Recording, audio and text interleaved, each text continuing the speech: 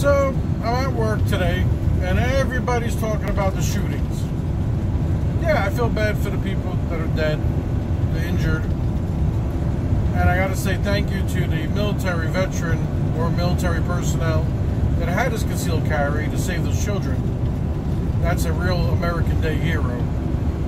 But what surprises me is a store as large as Walmart don't have one person with a CCW. Now, if you live in a state that don't have them, move! Because I know me, my cousin, a few people, I could selectively say, would be loving for some idiot to shoot up a store my loved ones are in when I'm there. So I guarantee you, my cousin and I will get them down. It'd be well worth it even if we got shot ourselves. I'm fat enough, I could probably take a couple without hurting too bad. But the fact is, the only person going to stop the bad people are the good people going to put them down. Everybody, by the time the police come, you're talking minutes and minutes and minutes.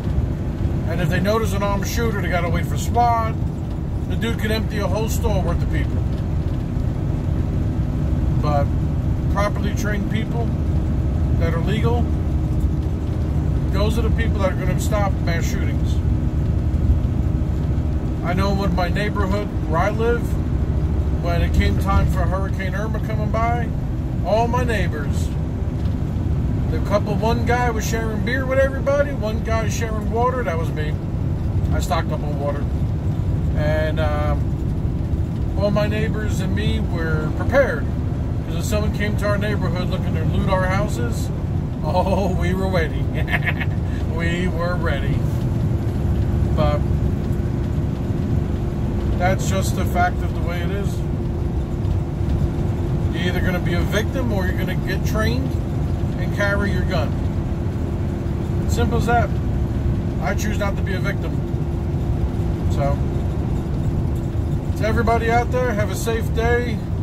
Try not to cut big trucks off like this Tesla's looking to try and do over here. And get trained, and God bless, and have a great day. Be safe, y'all.